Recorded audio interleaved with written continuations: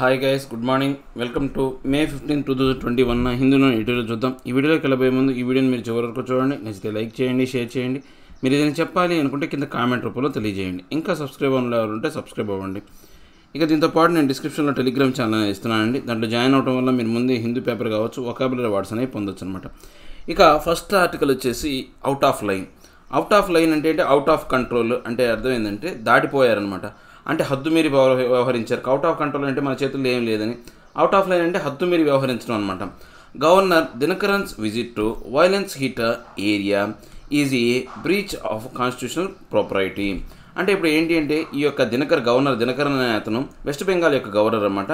ఆయన ఏం చేశాడంటే ఈ యొక్క ఎలక్షన్ టైంలో కావచ్చు, ఎలక్షన్ తర్వాత ఈ యొక్క వెస్ట్ బెంగాల్లో కొంతవరకు వైలెన్స్ జరిగిన ప్రాంతాల్లో ఆయన విజిట్ చేశాడనమాట. ఆ విజిట్ చేయడం అనేది పూర్తిగా హద్దు మీరి వ్యవహరించడం అంట. అంటే రాజ్యాంగబద్ధమైనటువంటి అతని యొక్క గౌరవం ఏదైతే ఉందో, ప్రొపరైటీ అంటే ఏంటంటే గౌరవం, ఆ గౌరవాన్ని హద్దు మీరి వ్యవహరించే విధంగా. ఎందుకని రాజ్యాంగబద్ధమైనటువంటి పదవుల్లో ఉన్న వ్యక్తి అలాంటి విజిట్లకు పోకూడదు. ఆ విజిట్లు చేయాల్సింది ఎవరైనా చేస్తే రాజకీయ నాయకులు కావచ్చు, ఆ ప్రాంతంలో ఉన్నటువంటి ఎవరైతే నాయకులు ఉంటారో వాళ్ళు మాత్రమే చేయాలి, కానీ రాజ్యాంగబద్ధమైన వ్యక్తి అలాంటి పనులు చేయకూడదు అనమాట. There is a little doubt that west Bengal governor Jagdeep Dinkar's visit to areas hit by post-poll violence in Cooch Behar constitutes a grave transgression of the bounds of constitutional propriety. అంటే ఇప్పుడు మనకు ఈ యొక్క వెస్ట్ బెంగాల్ గవర్నర్ దినకరన్ అంటే ఈ యొక్క జగదీప్ దినకరన్ అనమాట. ఈయన విజిట్ అనేది అంటే పోస్ట్ పోల్ తర్వాత వైలెన్స్ ఎక్కడైతే జరిగిందో కూచ్ బెహార్ అనే కాన్స్టిట్యుయెన్సీలో బాగా అంటే ఆ యొక్క నియోజకవర్గంలో జరిగిందనమాట. సో ఇప్పుడు ఆయన ఆ యొక్క ప్రాంతానికి వెళ్ళటం అనేది ఆ ఏదైతే ఉందో అతిక్రమించిపోవటం అనమాట. ట్రాన్స్గ్రెషన్ అంటే అతిక్రమించిపోవటం అనమాట. అంటే అది పచ్చిగా గ్రేవ్ ట్రాన్స్గ్రెషన్ అనమాట. అంటే చూడడానికి చాలా అంటే విడ్రూరంగా ఉందన్నమాట. ఏది కాన్స్టిట్యూషనల్ ప్రాపర్టీ, రాజ్యాంగబద్ధమైనటువంటి గౌరవానికి దెబ్బతీసే విధంగా, అతిక్రమించే విధంగా ఆయన యొక్క వ్యవహార శైలి ఉందన్నమాట. ఏ habitual critique of the Mamata Banerjee regime, he has been given to ignoring the principle that constitutional heads should not air their differences with the elected regimes in public. So ఇప్పుడు ఏంటి, ఆయన హ్యాబిచువల్గా ఏంది అంటే మనకు ఆయనకున్న అలవాటు ప్రకారం ఏంటంటే మమతా బెనర్జీని ఆయన విమర్శించాడనమాట. సో ఆ విమర్శించడం అనేది ఏంటి అంటే ఆయన ప్రిన్సిపల్ ప్రకారం కాన్స్టిట్యూషనల్ హెడ్, రాజ్యాంగబద్ధమైనటువంటి పదవుల్లో ఉన్నవాళ్ళు, రాజ్యాంగానికి అధికారులాగా అంటే రాజ్యాంగం ఇచ్చిన అధికారంతో ఉన్న వ్యక్తులు అనేవాళ్ళు ఇలాంటి డిఫరెన్సెస్ అనేవి ఎలక్టెడ్ రిజైమ్ మీద అంటే ఎన్నుకోబడినటువంటి ఈ యొక్క ప్రభుత్వం మీద చేయటం అనేది అది సరైనటువంటి అంటే అది చాలా తప్పు అనమాట. అలా చేయకూడదు అనమాట. As recently as December 2020 Ms. Banerjee had appealed to the president to recall the governor for political statements that she believed were being made by him at the behest of the BJP-led union government. So ఇప్పుడు రీసెంట్గా December 2020లో miss Banerjee ఏం చేసిందంటే ఆమె రాష్ట్రపతికి ఒక అర్జీ పెట్టుకుందనమాట. Appeal అనేది పెట్టుకుందనమాట, ఒక రిక్వెస్ట్ పెట్టిందనమాట. ఈ యొక్క గవర్నర్ ఎవరైతే ఉన్నారో ఈ యొక్క అతన్ని దినకరన్ అతన్ని వెనక్కి పిలవండి, ఎందుకంటే ఇతను పొలిటికల్ రాజకీయపరమైనటువంటి కొన్ని ఏదైతే ఉందో కొన్ని స్టేట్మెంట్స్ అనేవి చేస్తున్నాడు. అవి ఎలా ఉన్నాయి అంటే వాళ్ళు బీజేపీ అంటే కేంద్ర ప్రభుత్వంలో అధికారంలో ఉన్నటువంటి బీజేపీ వాళ్ళ ఆజ్ఞ అనుసారం, బీహెస్ట్ అంటే ఆజ్ఞ అనమాట, ఆజ్ఞ అనుసారం ఆ యూనియన్ గవర్నమెంట్ యొక్క ఆజ్ఞ అనుసారం ఆయన కొన్ని స్టేట్మెంట్ చేస్తున్నాడని చెప్పేసి ఆయన మీద ఆరోపణలు చేసిందనమాట. One would have thought that a fresh election in which Ms. Banerjee's TMC has won a resounding victory would be a reminder, if one was needed at all, that the norms of representative government ought to be a natural restraint on Dinakaran's gubernatorial propensity to speak out of turn and step out of line. So ఇప్పుడు మనకు ఏదైతే ప్రతి ఒక్కళ్ళు కూడా ఆలోచన అనేది ఎలా ఉండబోతుంది అంటే ఈ యొక్క ఫ్రెష్ ఎలక్షన్ గురించి ఈ యొక్క బెనర్జీ అనే ఆమె ఆ టీఎంసీ పార్టీ అనేది ఎవరు ఊహించలేనంత అద్భుతమైన విక్టరీ, రీసౌండింగ్ విక్టరీ అనేది సాధించిందనమాట. ఇది ఒక రిమైండర్ లాంటిది అనమాట. సో ఇప్పుడు ప్రతి ఒక్కళ్ళు కూడా ఏం చేయాలి అంటే ప్రతిసారి గుర్తుపెట్టుకోవాలన్నమాట, గవర్నమెంట్ రిప్రజెంటేటివ్స్ అనేవాళ్ళు న్యాచురల్ రిస్ట్రెయింట్గా ఉండాలి. అంతే సాధారణంగా సహజంగా ఉన్నటువంటి ఏదైతే ఉందో అంటే ఆ యొక్క సరిహద్దుల్లాగా కావచ్చు, రిస్ట్రెయింట్ అంటే ఏంటి అంటే అవరోధాల్లాగా ఉండాలన్నమాట. కానీ ఈ యొక్క దినకరన్కి సంబంధించినటువంటి ఈ యొక్క గవర్నటోరియల్ అంటే ఏంటంటే రాష్ట్రపతికి సంబంధించినటువంటి అంశం అనమాట.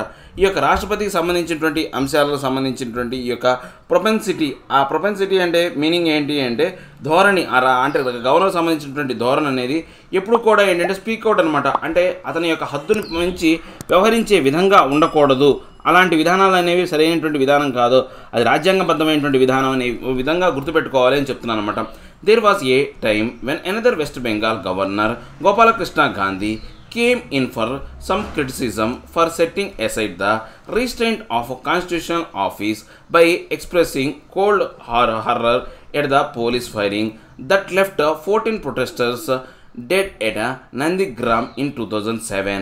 అంటే ఏదైతే ఉందో ఇప్పుడు ఈ టైంలో మనకి వెస్ట్ బెంగాల్ సంబంధించినటువంటి గవర్నర్ ఈ యొక్క గోపాలకృష్ణ గాంధీ అనే అతను అది ఇలాంటి సమయంలోనే ఇలాంటి అంశాల్లోనే పూర్తిగా ఒక అంటే ఏంటి విమర్శలకు దారితీసిన కారణం అయిందనమాట. ఏది ఈ యొక్క ఆ అంశాన్ని పక్కన పెడితే కనుక ఆ యొక్క ఏదైతే ఆయన కాన్స్టిట్యూషనల్ ఆఫీస్కి సంబంధించినటువంటి హద్దులను మీరు వ్యవహరించారనమాట. కోల్డ్ హరర్ అనేది ఎప్పుడు జరిగిందంటే 2007లో జరిగిందనమాట. సో దానికి సంబంధించి ఒక పోలీస్ ఫైరింగ్లో ఒక 14 మంది ప్రొటెస్టర్స్ అనేవాళ్ళు అంటే ఎవరైతే తిరుగుబాటుదారులు అనేవాళ్ళు మరణించారనమాట. ఆ మరణించిన దానికి సంబంధించినటువంటి అప్పుడు ఉన్నటువంటి గోపాలకృష్ణ గాంధీ అనే వ్యక్తి అనేది కూడా ఇలానే హద్దు మీరు వ్యవహరించారనమాట. Some may believe that గర్బటోరియల్ office out not be an impediment to the incumbent yielding to the normal arc to condemn incidents of rare enormity.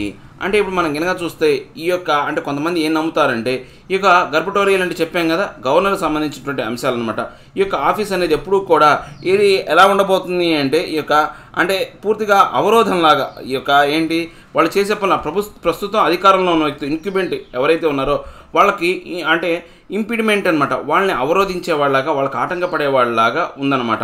So ఇలాంటి అంతా కూడా ఏంటంటే మనం చూడడానికి ఎలా ఉంటుందంటే ఇది ఒక రేర్ ఎనార్మిటీ అనమాట. అంటే ఘోరమైన పాపం. ఎవరైనా కానీ ఈ యొక్క రాజ్యాంగబద్ధమైన పదవుల్లో ఉన్న వాళ్ళు ఏం చేయాలంటే అధికారంలో ఉన్న పార్టీకి కావచ్చు లేకపోతే అధికారంలో ఉన్నటువంటి వ్యక్తికి అనుకూలంగా వ్యవహరించాలా. కానీ ఇలాంటివి ఈ యొక్క రాజ్యాంగబద్ధమైన పదవుల్లో ఉన్న వాళ్ళు ఏం చేస్తారంటే వాళ్ళకి వ్యతిరేకంగా చేయడం అనేది ఇక ఘోరమైనటువంటి పాపం అనమాట రాజ్యాంగబద్ధంగా చూసుకుంటే. At the larger principal that the governor should not offer public comments on situation best handled by the representative regime out to be hold good in all circumstances. అంటే ఇప్పుడు మనకు ఏదైతే లార్జర్ ప్రిన్సిపల్ గవర్నర్కి సంబంధించినటువంటి ఈ యొక్క నియమావళి ప్రకారం మనం చూసుకుంటే కనుక వీళ్ళు గవర్నర్ అనేవాడు ఎప్పుడు కూడా ఏంటంటే పబ్లిక్ కామెంట్స్ అనేవి చేయకూడదు. అంటే ఏంటి ఈ యొక్క రిప్రజెంటేటివ్స్ అంటే ప్రజల చేత ఎన్నుకోబడినటువంటి రిప్రజెంటేటివ్స్ సరిగ్గా ఏదైనా దాని కనుక ఒక దాన్ని హ్యాండిల్ చేశారనుకోండి, ఆ పనిని చేశారనుకోండి, దానికి సంబంధించి పబ్లిక్ స్టేట్మెంట్స్ అనేవి ఇవ్వకూడదనమాట. సో ఆ పరిపాలనా కాలం ఆ ప్రదేశం అంతా కూడా ఏంటంటే ఆ యొక్క పర్యవసానానికి అనుగుణంగా వాళ్ళు వ్యవహరించాలి తప్పితే అంతేగాని అటువంటి స్టేట్మెంట్లు అంటే అక్కడ ఉన్న అధికారంలో ఉన్నటువంటి పార్టీకి వ్యతిరేకంగా కావచ్చు లేకపోతే ఆ యొక్క అధికారంలో ఉన్నటువంటి ఈ యొక్క మనిషికి వ్యతిరేకంగా స్టేట్మెంట్ అనేవి చేయడం అనేది తప్పు అనమాట. In the case of mister Dinakaran what worsens his persistent criticism of the TMC regime is the fortunate congruency between his words and the interests of the BJP. అంటే ఇక్కడ ఈ యొక్క కేసులో మనకు ఈ యొక్క దినకరన్ యొక్క బిహేవియర్ కనుక మనం చూసుకుంటే అతని యొక్క వర్షన్ అన్నమాట దిగజారిపోయినటువంటి ఈ యొక్క కొనసాగుతున్నటువంటి ఈ యొక్క విమర్శలు అనేవి టీఎంసీ మీద ఏంటి అంటే దురదృష్టవశాత్తు ఎలా ఉన్నాయంటే దగ్గర ఆయన వార్డ్స్కి తర్వాత ఏదైతే బీజేపీ యొక్క లక్ష్యం ఏదైతే ఉందో ఆ రెండింటికి కూడా కాంగ్రుయెన్సీ అనమాట. అంటే అనుగుణ్యత అనేది ఉంది, సమానత్వం అంటే దాని మధ్య సంబంధం ఉందన్నమాట. అంటే బీజేపీ ఏదైతే కోరుకుంటుందో వాటి యొక్క ఆజ్ఞానుసారమే ఈయన యొక్క వ్యవహార శైలి కావచ్చు ఈ యొక్క ఆయన ఉపయోగించే భాషాజాలం అనేది ఉందన్నమాట. His visit to coach Behar can be seen as an action louder even Dhan his words in డిరోగేషన్ of the elected regime. అంటే ఇప్పుడు ఈయన యొక్క అంటే ఈ కోచ్ బెహర్ అనే ఏరియాకి ఆయన విజిట్కి వెళ్ళి రావటం కన్నా కానీ ఆయన కొన్ని భాషాజాలం ఉపయోగించాడు అనమాట. ఈ ఇప్పుడు ప్రస్తుతం ఎలక్టెడ్ రిజైమ్ అధికారంలో ఉన్న వాళ్ళ మీద కొంత భాషాజాలం ఉపయోగించాడు అనమాట. ఆ భాషాజాలం అనేది ఆయన చేసిన పనికన్నా అంటే అక్కడికి వెళ్ళి చూడటం కన్నా ఆ భాషాజాలం అనేది చాలా అవహేళన, డిరోగేషన్ అంటే అవహేళన కలిగించే విధంగా ఉందన్నమాట. ఏ visit to A scene of violence by the governor cannot be justified as a gesture to show solidarity with victims. అంటే ఇప్పుడు మనకు ఆయన ఏంటంటే అక్కడ వైలెన్స్ జరిగిన ప్రాంతానికి వెళ్ళి చూడటం అనేది ఆ గవర్నర్ అనే ఆ యొక్క అంశాన్ని ఏంటి అంటే వాళ్ళకి ఏదో వాళ్ళ మీద జాలితోనో సాలిడారిటీ అంటే ఆ యొక్క బాధితులు ఎవరైతే ఉన్నారో విక్టిమ్స్ మీద అంటే ఆ బాధితులు ఎవరైతే ఉన్నారో వాళ్ళ మీద దయతోనో జాలితోనో చూసినట్టు మాత్రం కనబడట్లేదు అనమాట. ఎందుకని గవర్నర్ అనే వ్యక్తి ఆ ప్రదేశంలోకి అసలు విజిట్కి వెళ్ళకూడదనమాట. ఎం Chinna Reddy as a Tamil Nadu governor shocked the AIADMK regime in 1993 by visiting the RSS headquarters in Chennai after a bomb exploded there. అంటే ఈ యొక్క ఎం చెన్నారెడ్డి అనే అతను అంటే తమిళనాడుకు సంబంధించినటువంటి వ్యక్తి అనమాట, గవర్నర్ అనమాట. అప్పుడు 1993లో ఈ యొక్క ఏఐడిఎంకే పరిపాలన కాలంలో ఆయన ఆర్ఎస్ఎస్ విజిట్కి వెళ్ళాడనమాట. అక్కడికి వెళ్ళి చూశాడనమాట. ఏది చెన్నై అనేది బాంబు దాడి జరిగిన తర్వాత అక్కడికి వెళ్ళి చూశాడనమాట. It may be ఆర్గ్డ్ that the present situation in West Bengal is different from those in which other governors had shed the restraint of their office. కానీ అప్పుడున్నటువంటి పరిస్థితులు వేరు, ఆ కాలంలో ఆయన వెళ్ళటం వేరు, అప్పుడున్న సిచ్యువేషన్ వేరు. కానీ ఇప్పుడున్నటువంటి పరిస్థితులకి ఇది మాత్రం సరైనటువంటి అంశం కాదనమాట. Post election violence is something that should not be witnessed at all in an electoral democracy. అంటే పోస్ట్ ఎలక్షన్ అంటే ఎలక్షన్లు జరిగిన తర్వాత ఈ యొక్క వైలెన్స్, హింస అనేది జరగటం అనేది ఎక్కడ కూడా విట్నెస్ అవ్వకూడదు అనమాట. ఇది చాలా వరకు ఏంటి అంటే ఎక్కడ విట్నెస్ జరగకూడదు, ఎక్కడ ఇలాంటి పరిస్థితులు అనేవి కనపడకూడదు అనమాట. ఏది ఎలక్టోరల్ డెమోక్రసీలో అంటే ఎలక్షన్ల చేత చేయబడేటువంటి ప్రజాస్వామ్యంలో. West Bengal is certainly out of a step with the rest of the country in allowing post poll celebrations to degenerate into ట్రంఫలిజం and attacks on the losing side. అంటే ఇప్పుడు వెస్ట్ బెంగాల్ ఏంటంటే ఇప్పుడు మనం కనుక చూసుకుంటే సర్టన్లీ ఇప్పుడు ఏంటి అది హద్దు మీరిందనమాట. రాష్ట్రం యొక్క పరిస్థితులు అనేవి పూర్తిగా హద్దు మీరిపోయినాయి అనమాట. సో ఇప్పుడు కంట్రీ అనేది post election celebration, post poll celebrations ఏవైతే ఉన్నాయో అంటే ఎలక్షన్ జరిగిన తర్వాత సెలబ్రేషన్స్ అనేవి ఎలా ఉన్నాయంటే అక్కడ ట్రింఫిజాన్ని ఏదైతే ఉందో దాన్ని దెబ్బతీసే విధంగా, అంటే అక్కడ బాగా విజయం ఏదైతే ఉందో ఆ దెబ్బతీసే విధంగా ఆ లూజింగ్ సైడ్ నుంచి వాళ్ళు ఏంటి ఆ యొక్క గెలిపించిన వారిని యొక్క పరిస్థితిని దెబ్బతీసే విధంగా ఉందన్నమాట. At the onus is on Miss Banerjee to restore order and end the violence, even if she believed that the extent of the violence was being exaggerated by the opposition. So ఇప్పుడు ఏంటి ఈ యొక్క బాధ్యత ఏది ఏమైనప్పటికీ కూడా ఈ బాధ్యత అంతా అంటే అక్కడ ప్రశాంతమైనటువంటి పరిస్థితుల్ని ఆ హింసను తగ్గించాల్సినటువంటి బాధ్యత ఎవరి మీద ఉందంటే బెనర్జీ మీద ఉంది. ఆమె రీస్టోర్డ్ అక్కడ ప్రశాంతతను తిరిగి నెలకొల్పాలి, ఆ యొక్క హింసను పూర్తిగా ముగింపజేయాలి. ఆమె ఏమనుకుంటుంది ఇప్పుడు ఈ వైలెన్స్ అనేది పూర్తిగా ఎక్కువగా అంటే ఏంటి అతిశయోక్తి బాగా ఎక్కువ చేసేది అపోజిషన్ అని ఆమె ఫీల్ అయినప్పటికీ కూడా ఆ యొక్క వైలెన్స్ని ఆపాల్సిన బాధ్యత ఆమె చేతిలో ఉందన్నమాట. Regardless of once view of A regime in action, there should be no departure from the principle that any advice or warning the governor wants to give to the elected government ought to be in a private and in confidence. అంటే ఇప్పుడు మనకు ఏదైతే ఉందో ఏది regardless ఇప్పుడు ఏ పరిస్థితుల్లో అలా ఎక్కడ ఏం జరిగినప్పటికీ కూడా అందరి యొక్క దృష్టిలో ఆ యొక్క పరిపాలన కాలంలో ఉన్నటువంటి ఆ పరిపాలన ప్రాంతం రిజైమ్ అంటే పరిపాలన ప్రాంతంలో ఉన్నటువంటి ఈ యొక్క ఇన్యాక్షన్స్ ఏవైతే అంటే జరగకూడని పనులు అనేవి కొన్ని జరుగుతున్నాయి అనమాట, యాక్షన్స్ అనేవి జరుగుతున్నాయి అనమాట. సో వీటికి సంబంధించినటువంటి ఈ ప్రిన్సిపల్ ప్రకారం మనం ఏదైతే ఉందో గవర్నర్ అనేవాడు ప్రభుత్వానికి ఒక అడ్వైస్ కానీ వార్నింగ్ కానీ ఎలా ఇవ్వాలి అంటే ఎలక్టెడ్ గవర్నమెంట్కి ఆయన ప్రైవేట్గా ఉండాలా, కాన్ఫిడెన్స్గా అంటే నమ్మకం ఇచ్చే విధంగా ఆ ప్రభుత్వానికి సహాయం చేసే విధంగా చాలా జాగ్రత్తగా ప్రైవేట్గా బయటకు పెట్టచ్చు ఉచ్చరించకుండా ఆయన పబ్లిక్ మీటింగ్ పెట్టి మిమ్మల్ని మీ ప్రభుత్వాన్ని మేము బర్తరఫ్ చేస్తాం అలాంటి మాటలు మాట్లాడకుండా లోపల అంతర్గతంగా వాళ్ళకి వార్నింగ్ ఇస్తూ ఉండాలి. కానీ ఆయన యొక్క పదవి ప్రకారం ఇంటర్నల్గా వార్నింగ్ ఇవ్వాలి కానీ ఎక్స్టర్నల్గా మాత్రం ఆయన ఎటువంటి స్టేట్మెంట్ చేయకూడదు అని చెప్తున్నారు. ఏ లేదండి ఇప్పుడు గవర్నర్ యొక్క పనితీరు అనేది కేంద్ర ప్రభుత్వానికి అనుగుణంగా ఉంటుందన్నమాట. దానివల్ల అక్కడ ఉన్నటువంటి స్థానికంగా ఏర్పడినటువంటి ప్రభుత్వాలు అనేవి ఇబ్బంది పడుతున్నాయి. ఎగ్జాంపుల్ మనకి ఈ యొక్క మమతా బెనర్జీ వెస్ట్ బెంగాల్ సంబంధించినటువంటి మమతా బెనర్జీ అనమాట. ఆమెను ఇబ్బంది పెడుతున్నారు. దాంతోపాటు అక్కడ గవర్నర్ అనేవాడు కేంద్ర ప్రభుత్వం ఏజెంట్గా పనిచేస్తున్నాడు. అలాంటి వ్యవహార శైలి అనేది మంచిది కాదని చాలా ఆర్టికల్స్ చెప్పాం. ఇప్పుడు మళ్ళీ ఇంకో ఆర్టికల్ చెప్పామన్నమాట. ఇక నెక్స్ట్ ఆర్టికల్ వచ్చేసి seize the fire.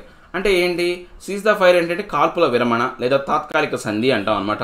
Israel's right to defend it self does not extend to indiscriminate bombing of civilians in Gaza. అంటే ఇప్పుడు ఇజ్రాయిల్ అనేది right to defend it self అంటే తనను కాపాడుకోవడం హక్కు అనేది దానికి ఉంది. కానీ ఆ హక్కును ఉపయోగించుకొని విచక్షణారహితంగా గాజా మీద మాత్రం బాంబు దాడి చేయడం అనేది సరైనటువంటి అంశం కాదు అని చెప్తున్నారనమాట.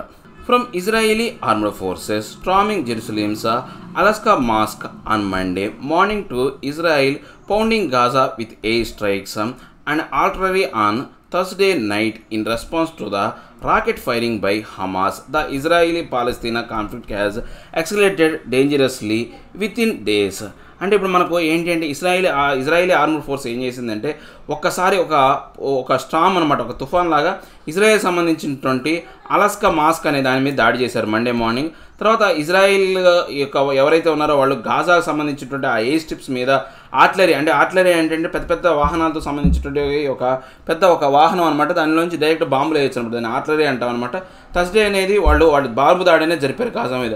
దేనికి సంబంధించి ఈ యొక్క హమాస్ తీవ్రవాదులు ఎవరైతే ఉన్నారో ఇజ్రాయెల్ మీద దాడి రాకెట్ లాంచర్తో ఫైర్ చేశారనమాట. దానికి ప్రతిస్పందనగా ఇప్పుడు ఇజ్రాయెల్ వాళ్ళు పాలస్తీనా మీద దాడులు చేస్తున్నారు. సో ఇక్కడ డేంజరస్గా విత్ ఇన్ డేస్లోనే కొద్ది కాలంలోనే ఇది ఒక ప్రమాదభరితమైనటువంటి ఈ యొక్క పరిస్థితులు అనేవి తలెత్తినాయి అనమాట. At least 119 Palestinians, including 31 children, have been killed in Israeli attacks on Gaza since May 10th, while 9 people were killed in Israel in the rocket attacks, including an Indian national and a child. అంటే ఇప్పుడు మనకు మొత్తం 119 మంది Palestinians అనేవాళ్ళు ఇప్పుడు ఈ యొక్క ఏదైతే జరిగినటువంటి ఘటనలో మరణించారనమాట. దాంట్లో 31 మంది చిన్నపిల్లలు ఉన్నారు. దాంతోపాటు ఇంకా ఇజ్రాయెల్కి సంబంధించిన ఇజ్రాయెల్ చేసిన దాడుల్లో చనిపోయారనమాట పాలస్తీనియన్స్.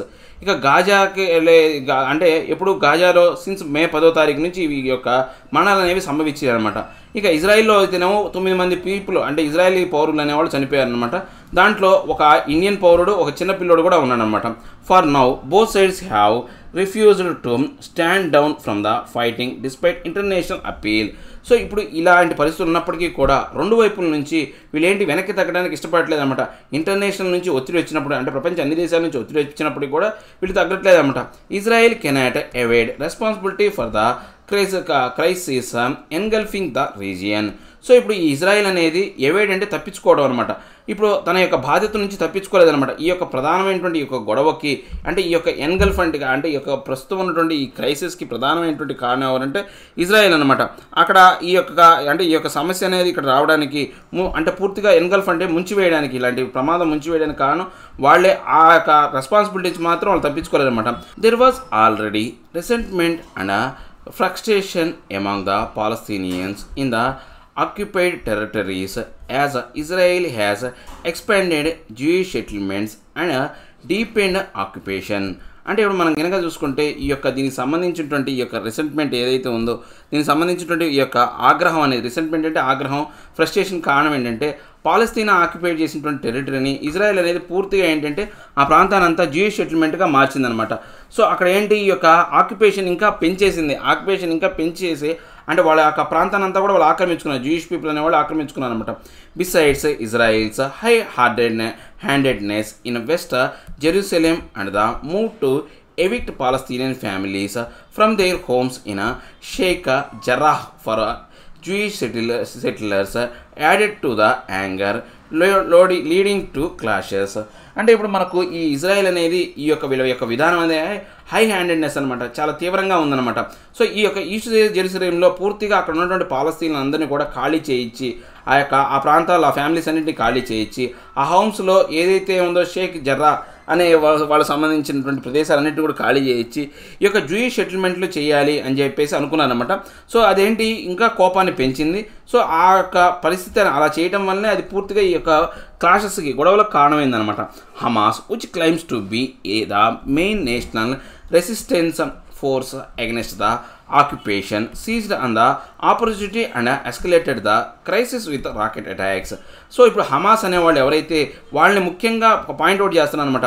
అంటే ఈ యొక్క నేషనల్ రెసిస్టెన్స్ పూర్తిగా ఈ యొక్క ఏవైతే ఉన్నాయో ఆ యొక్క ప్రాంతాలని ఖాళీ చేయించడంలో కావచ్చు, లేకపోతే ఆ యొక్క ప్రాంతాలని జూయిష్ పీపుల్ ఆక్రమించుకోవడంలో పూర్తిగా వ్యతిరేకించే వాళ్ళు ఎవరంటే హమాస్. కాబట్టి వాళ్ళకి ఎగనెస్ట్గా ఏంటి ఈ యొక్క ఆక్యుపేషన్ అనేది వాళ్ళకి ఎగనెస్ట్గా జరగనీయకుండా చేస్తున్నారు. కాబట్టి సో వాళ్ళు ఏం చేశారు, ఆ యొక్క ఏదైతే ఈ యొక్క ఇజ్రాయెల్ మీద దాడి చేయడానికి ఏం చేశారో వాళ్ళు రాకెట్ లాంచర్ అనే వాటితో అటాక్ చేశారన్నమాట.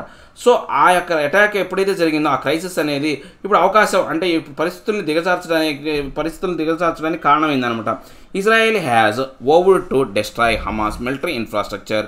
ఆల్రెడీ ఇజ్రాయెల్ ఏం చెప్పింది, ప్రతిజ్ఞ చేసింది ఈ యొక్క హమాస్కి సంబంధించినటువంటి మిలిటరీ ఇన్ఫ్రాస్ట్రక్చర్ని నాశనం చేస్తానని ప్రతిజ్ఞ చేసింది అనమాట. But Israel knows that it is easier said then done.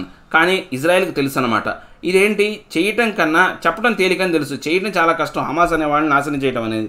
In 2014 Israel carried out A 7-week long operation with the same objective. 2014లో కూడా ఇజ్రాయెల్ అనేది ఒక 7 వారాల పాటు లాంగ్ ఆపరేషన్ అనేది చేసింది. దేంటి వాళ్ళ యొక్క ఉద్దేశం, ఆబ్జెక్టివ్ ప్రధానమైనటువంటి ఉద్దేశం ఏంటంటే ఈ యొక్క హమాస్ను పూర్తిగా అంతమొందించాలని. 7 years later there is Hamas firing over 1800 rockets into Israel within 5 days. కానీ ఇప్పుడు 8 సంవత్సరాల తర్వాత 7 ఇయర్స్ అంటే 7 సంవత్సరాల తర్వాత సేమ్ హమాస్ అనేవాళ్ళు 1800 రాకెట్స్ని ఈ యొక్క ఇజ్రాయెల్ మీద దాడి చేయడానికి ఉపయోగించారన్నమాట. ఎంతకాలంలో? కేవలం 5 రోజుల్లోనే. Beyond the rhetoric by both sides, this is a loss situation in which the civilians are taken hostage. So ఇప్పుడు మనకు ఏదైతే వీళ్ళ నైపుణ్యం, రెహటరిక్ అంటే ఏంటంటే నైపుణ్యం పక్కన పెడితే కనుక, బోత్ సైడ్స్ యొక్క నైపుణ్యాన్ని పక్కన పెడితే ఇది లాస్ గేమ్, ఇద్దరికి నష్టాన్ని కలిగించే అంశం అనమాట. దీని కారణంగా ఏదైతే ఈ సిచ్యువేషన్లో సివిలియన్స్ అనేవాళ్ళు పూర్తిగా వాళ్ళ యొక్క ప్రాణాలను కోల్పోయే హోస్టేజ్ అంటే అక్కడ పరిస్థితులు అనేవి వాళ్ళు అక్కడ ఉన్నటువంటి సివిలియన్స్ అనేవాళ్ళు దెబ్బతినే అవకాశం ఉందన్నమాట. Hamas rockets do not distinguish between Israeli civilians and soldiers. అంటే ఇప్పుడు మనకైనా చూస్తే ఈ హమాస్ వాళ్ళు ప్రయోగించినటువంటి రాకెట్లు అనేవి ఈ యొక్క ఇజ్రాయెల్కి సంబంధించినటువంటి సివిలియన్ పౌరుల్ని, సోల్జర్స్ని అంటే డిస్టింగ్విష్ అనమాట. అంటే వాళ్ళిద్దరి మధ్య తేడా తెలియదు అనమాట. ఆ రాకెట్ అనేది సోల్జర్ మీద పడ్డా చచ్చిపోతాడు, పౌరుల మీద పడ్డా సరిపోతాడు అనమాట. అంటే వాళ్ళకి వాళ్ళ యొక్క హమాస్ యొక్క ఉద్దేశం ఏంటి? సోల్జర్స్ని చంపాలని. కానీ ఇక్కడ ఏమవుతుంది? సాధారణ పౌరులు కూడా చనిపోతున్నారు అనమాట. While the iron dome defence system neutralised most of the rockets, some actually hit Israel's population centres, killing civilians and rising concerns for the countries rulers. అంటే ఇప్పుడు ఈ యొక్క ఇజ్రాయెల్కి సంబంధించినటువంటి ఈ యొక్క defence system, iron dome defence system అనేది చాలా వరకు రాకెట్లు ఏం చేసిందంటే న్యూట్రలైజ్ చేసి ఆ దేశం మీద పడకుండానే వాటిని పక్కకు తప్పించడం లేదా గాల్లో పేల్చేయడం చేసిందనమాట. కానీ కొన్ని రాకెట్లు మాత్రం ఆ యొక్క ఐరన్ డోమ్ డిఫెన్స్ సిస్టమ్ని తప్పించుకొని ఆ యొక్క ఇజ్రాయెల్ ప్రాంతాల మీద పడి సివిలియన్స్ని కొంతవరకు చంపేసిందనమాట. దాని కారణంగా ఆ దేశంలో ఉన్నటువంటి రూలర్స్ అందరికీ కూడా ఆందోళన కలిగే విధంగా పరిస్థితులనే తలెత్తినాయి అనమాట. Israel is in fact witnessing A twin crisis. Israel అనేది ఇప్పుడున్న ప్రస్తుత పరిస్థితుల్లో 2 రకాలైనటువంటి సంక్షోభాలతో మునిగిపోయిందనమాట. While the conflict with Hamas is escalating in to A land attack, Israeli cities are gripped by rights between Jewish vigilance and Arab mobs. అంటే ఇప్పుడు ఈ Hamas అనేవాళ్ళు ఈ యొక్క అంశాన్ని, ఈ యొక్క గొడవని ఇంకా తీవ్రతరం చేస్తున్నారు అనమాట. ఇజ్రాయెల్ సిటీస్ మీద ఏం చేస్తున్నారు? వాళ్ళ గ్రిప్ కోసం ఏంటంటే జూయిష్ ఏదైతే ఉందో జాగ్రత్తలో ఉన్నటువంటి ప్రాంతాల్లో అరబ్ మాబ్స్ మీద వాళ్ళు దాడులు చేస్తున్నారు అనమాట. The rights prompted president రివిలిన్ to evoke fears of a civil war and government to declare a state of emergency in some locations including the central city of Lord. So ఇప్పుడు ఇలాంటి పరిస్థితులు అనేవి ఏంటి అంటే ఆ ప్రెసిడెంట్ రిల్వెన్ అనే అతనికి కొంతవరకు భయాన్ని రేకెత్తిచ్చే విధంగా ఉన్నాయి. సో ఇప్పుడు ఈ గవర్నమెంట్ అనేది కొన్ని ప్రాంతాల్లో ఏంటంటే ఎమర్జెన్సీని విధించే అవకాశం ఉందన్నమాట. ఆ యొక్క ఎమర్జెన్సీ ఎక్కడ సెంట్రల్ సిటీ ఆఫ్ లార్డ్లో కూడా పెట్టాలి అని అనుకుంటున్నాను అనమాట. This is the most serious law and order crisis Israel is facing internally since the second ఇంటిఫెడా of 2000. So ఇప్పుడు ఏంటి అంటే ఇది చాలా వరకు చాలా తీవ్రతరమైనటువంటి లా అండ్ ఆర్డర్ సమస్య అనమాట. ఈ యొక్క క్రైసిస్ సంబంధించిన సమస్య అనమాట. సో ఇది ఎప్పటి నుంచి అంటే ఈ యొక్క 2000 ఇంటిఫెడా అంటే ఏంటంటే ఇజ్రాయెల్కి తర్వాత ఈ పాలస్తీన్ల మధ్య జరిగే గొడవని ఇంటిఫెడా అంటారనమాట. 2000 సంవత్సరాలు జరిగినటువంటి ఇంటిఫెడా తర్వాత అంత పెద్దది ఇదేనమాట. In return Israel has polarized Gaza, inflicting a heavy casualty on the impoverished region's population. So ఇప్పుడు ఈ యొక్క ఏదైతే ఉందో ఈ యొక్క ఇజ్రాయెల్ అనేది పూర్తిగా ఈ యొక్క గాజాని నాశనం చేయాలో, పులవరిస్టెడ్ అంటే ఏంటంటే పొడి చేయడం అనమాట, సున్నంలాగా చేయటం, లేకపోతే ఈ యొక్క హెవీ క్యాజువాలిటీస్ అక్కడ ఏంటి అంటే ఎక్కువ మరణాలు సంభవించే విధంగా చేసి ఆ యొక్క రీజియన్ పాపులేషన్ అంతా కూడా తమ హస్తగతం చేసుకోవాలని ఇజ్రాయెల్ అనుకుంటుంది అనమాట. The high casualty of children points to the collective punishment approach of the Israeli military. So ఇక్కడ ఏంటంటే ఎక్కువ మరణాలు అనేవి చిన్నపిల్లల్లోనే జరిగినాయి అనమాట. ఇవన్నీ కూడా ఈ యొక్క కలెక్టివ్ పనిష్మెంట్ అనేది జరగాలి ఇజ్రాయెల్ మిలిటరీకి. Israel's right to defend it self which the US and Germany have endorsed cannot be the right to launch an indiscriminate bombing on civilians of Gaza. So ఇప్పుడు ఏంటి ఇక ఇజ్రాయెల్ అనేది దాన్ని తాను కాపాడుకునే హక్కు ఉంది అని చెప్పేసి యుఎస్ జర్మనీ 2 ఆమోదించాయి అనమాట. కానీ ఈ హక్కు అనేది ఏదైతే విచక్షణరహితంగా ఈ యొక్క గాజా సివిలియన్స్ మీద దాడి చేయడం అనేది మాత్రం సరైనటువంటి అంశం కాదనమాట. The international community especially the US which is a close ally of Israel should put pressure on both sides to cease the fire. So ఇప్పుడు ఇంటర్నేషనల్ కమ్యూనిటీ అంటే ప్రపంచంలోని ఇతర దేశాలు ముఖ్యంగా ఎస్పెషల్లీ యూఎస్ అనమాట, ఇది ఇజ్రాయెల్కి చాలా మంచి మిత్ర దేశం అనమాట. ఈ అమెరికా అనేది ఈ 2 వైపులా ఒత్తిడి తీసుకొచ్చి ఈ యొక్క ప్రదేశంలో శాంతియుతంగా ఉండే విధంగా కాల్పుల విరమణ అనేది ఒప్పుకునే విధంగా చేయాలి. They should do it sooner rather than later as every day. Dozens are being killed in the bombing.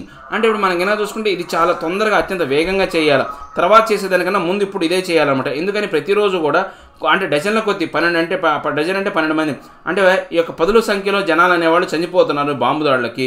So ముందే తొందరగా చర్యలు తీసుకొని ఈ యొక్క యుద్ధాన్ని ఆపాలి అని చెప్తున్నాను అనమాట. ఏం లేదండి, ఇజ్రాయెల్ మీదకి ఎప్పుడు కూడా పాలస్తీనాకి ఈ సమస్య అనేది ఎప్పుడు ఉందన్నమాట. ఈ భూభాగ సమస్య అనేది ఇజ్రాయెల్ వాళ్ళు ఏం చేస్తున్నారు, గాజా స్ట్రిప్ అంతా పాలస్తీనాకు సంబంధించిన ప్రాంతాన్ని అంతా ఆక్రమించుకుంటున్నారు. అక్కడ ఉన్నటువంటి హమాస్ అనే వాళ్ళు పూర్తిగా ఇజ్రాయెల్ని వ్యతిరేకిస్తుంటారనమాట. వాళ్ళు ఇజ్రాయెల్ మీద బాంబు దాడులు అనేవి జరిపారనమాట. ఒక 5 రోజుల కాలంలో 1800 రాకెట్లు అనేవి ప్రయోగించారు.